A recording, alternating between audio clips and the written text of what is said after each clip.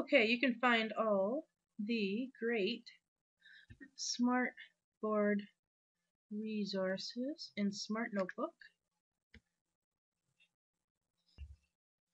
Okay, and inside Smart Notebook, let's just make a blank page to work with. There we go. You can find in the gallery all sorts of resources based on subject here. You can also search the gallery items, but let's take a look under math. And let's take a look at interactive. So here, actually that's not the one I want. Let's take a look. We have all sorts of measurement, balance scales, a calculator. Actually, we'll show the calculator.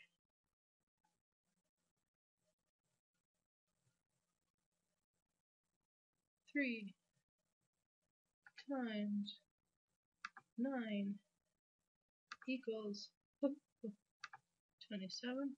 Okay, so that's how that one works. You can import that into any Smart Notebook file. There's a clock. There are so many resources in here. What's this one? I've never seen this one before.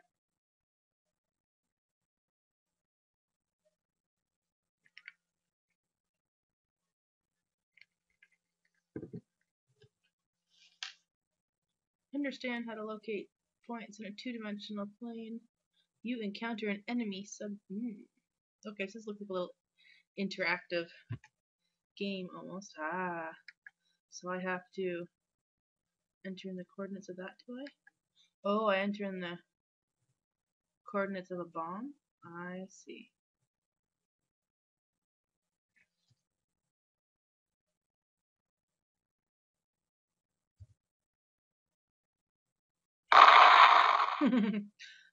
That's kind of cute.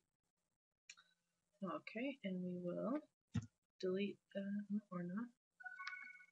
Let's delete this object.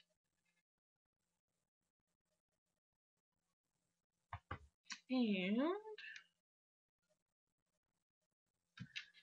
this is just simply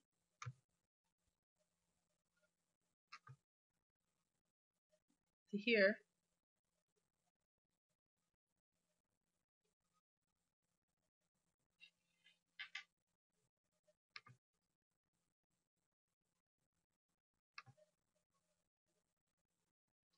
One. So this, sorry, I just had to allow that little plugin. You might have to do the same thing on your teaching notebook. You just press it to here, the word, the number. So if you wanted to put that into a Smart Notebook file, you can. I'll start something here.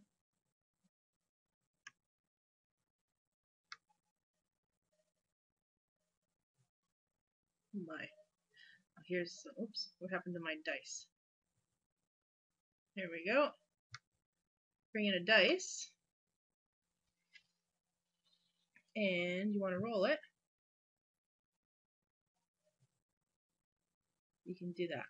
You can roll it again.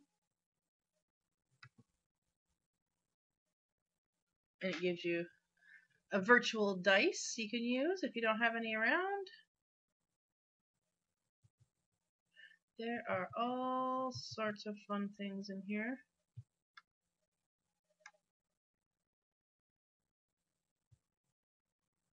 So there's also separated based on strand up here. So let's take a look at patterns and relations. We could look at algebra, look at pictures, and under the pictures for algebra, there are algebra tiles. So if you wanted to use algebra tiles for something, there's an X tile, there's an X squared tile, and there's a 1 tile, and you could bring, and if I wanted to make a pile of these so that I could use as many as I needed to, I can go infinite cloner. So you hit the little button there, hit infinite cloner now, I can take as many of these off the pile as I want, and it just gives me as many as I need. So if I need a whole bunch of them to show a relation, then I can do that. So I could do the same thing with this here. Infinite cloner, and I have a whole bunch of them again.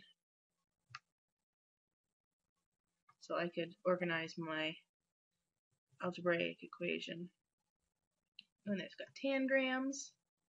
Let's take a look at all the pictures of the tangrams. There we go. There they all that are there. There's the full set. That's the Venn diagrams. I've never seen this before either. Ah, so you can get circles for your Venn diagram. Let's see what happens when I bring it in. There we go. Circle. And I could, if I wanted a bunch of circles, I could do that. I could infinite cloner again if I wanted to, or just clone it once. There we go. If I clone it once, I just have another one. And there we go. There's my Venn diagram. And I think I'll extend the page here. There we go, so I got some more room. Let's see, is there anything else? Let's take a look at geography. And maybe we'll go to pictures for geography. There's all sorts of different, exactly what part it is you want. Ooh. Anyways, I could use those backgrounds. What else is there in here? Well, a couple other things that you can do in Smart Notebook that you may or may not know is one is the blind function. So if I put the blind on, it hides it. So if I had a question here, a question at the top, I could bring it down and say we're going to fill out this Venn diagram, or where would you put these objects, and then I could, after that part, move this down further to reveal the response or the answers or the options. You can do it sideways as well. And if I want the curtain or the blind to disappear, I just click on that again, and it's gone. I have my pen tools that you probably, oops, those are my star. My pen tools, I can write. I have my eraser tool.